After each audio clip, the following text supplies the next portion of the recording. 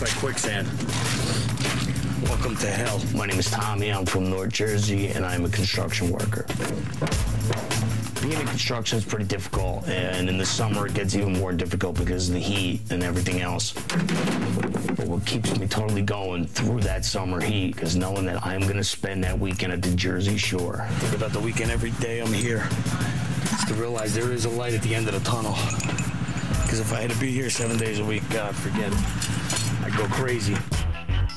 I've been going down to the Jersey Shore since I'm probably about 2 years old. And all growing up, I always remember seeing people going into the clubs, and they looked like they were having such a blast. And I just always, all my life, looked up and said, I can't wait to the day that I get into this club scene and just be able to go out and party like these people can party. Well, let's figure out what the hell we're gonna wear this weekend. Gotta have clean drawers. The Jersey Shore, I guess, is basically probably the biggest meat market in the world. I think everyone goes down there pretty much for the same reason. It's just to dance, get drunk, have a good time, and hook up. I don't care what you look like. If you got game, if you don't have game, you can still find somebody. A lot of guys do just find somebody, you know. Unfortunately, I'm looking for something a little deeper than that. I just got out of a 3.5-year relationship in which I was engaged to someone, and things really didn't work out. The breakup with my ex was the absolute most painful thing that I've ever been through in my life. I'm really looking to just get out and just really get nuts for a while. And hopefully in that time I can find the woman who just completes me so I can kind of, I guess, just settle down and start my life. And last but not least is my whoopee. This blanket my mother made for me when I was a baby, and for some reason I just can't get rid of it. It gives me peace, comfort. I guess it's a security blanket. What can I say? Now it's time to hit the road. It's the calm before the storm right now.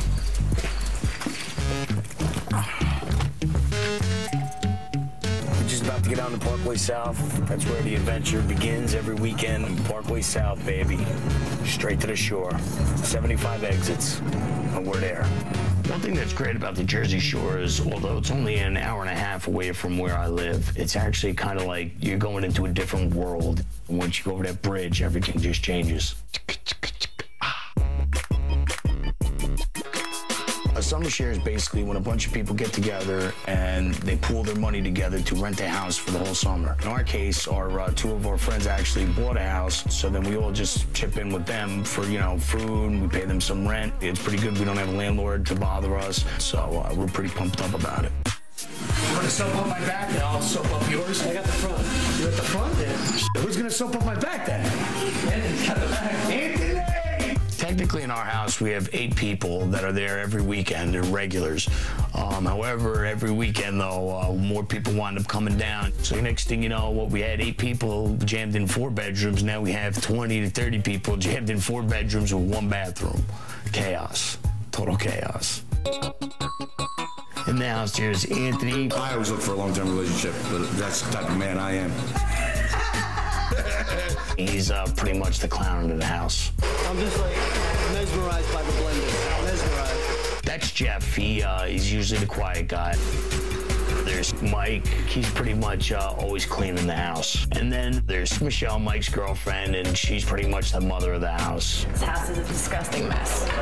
I mopped twice, and the floor is still disgusting. Also, there's Skinny, there's old school Kim, there's cousin Vinny, and then there's always the other Michelle who's always ironing. Everyone, I will not be attending Merge tonight because I'll be ironing everyone's clothes. She always kept our clothes nice and tidy. Mommy, I'm wearing a pet peeve. You gonna wear my baby pants? No, I'm wearing white pants. White pants. White pants on a girl are phenomenal. Yes. Except if it's your girlfriend, she can't wear the white pants. They're too revealing. You see the thong right through the pants. I don't want no man looking at my woman's ass. You're right. And getting off on that. Wait, so what I you're got a saying problem is with you're that. not like your What's girlfriend mine on the is beach. mine. Why does it matter? You're going home with it. You're going to be tapping at the end of the night. So why does it matter if I'm staring? You have it, though. Yeah, so what? So I'm supposed to be okay with a guy going home and gonna off to the thought of my girlfriend's ass? That's what I do. I used to do it. It's not right. Don't look at my girl's ass. You see me with her. What do I look like, a punk? I'll break your neck. Tommy, he's off the wall. He's bonkers. You'd think there's something mentally wrong with him, but he's not. He's got one of the biggest hearts out of anybody I've ever met in my life. He would give you the shirt off his back if it was the last shirt he had. I'm getting wild like a tonight. That's it. This is on. Saturday night, Seaside, I'm getting crazy. It's on. To watch a Goodfellas on the way out. You get yourself a little pumped up, get a little motivation for the night. Down there, I guess we have a ritual that goes on pretty much the same schedule every weekend. Now, here's how we do in the club. We pass the line right off. Usually at around 11 o'clock, we all wind up going to our favorite club. First, we hit the bar. Then we scope out the lady situation. We scope out the dance floor situation. And I'd say within about 15 minutes of us entering the club, we own the bar, we own the dance floor, and we own every woman in the club. So I'm out this night, I'm having a good time, drinking, dancing my ass off, having a really good time. And I just see this girl staring at me. She kind of got my style, you know, she had the black Corleone hat on, you know, we were dancing, we were kicking it, everything was going good. So I hung out with her most of the night, and then I go to the bathroom, and when I come back, I can't find her. I like her a lot, and I can't stop thinking about her, and I'm gonna find her tonight. It's 3:30 right now in the AM, and I will find her before this night's over, and this night isn't over till about 9, 10 o'clock in the morning. When the clubs finally close, I usually go over to a place called Steaks Unlimited, go get some steak sandwiches and some Cheeseballs. Cheeseballs and steak sandwiches. Oh my goodness, this is what I do. Like, I just see how it turns into like little flakes. Pop it in and just let it dissolve.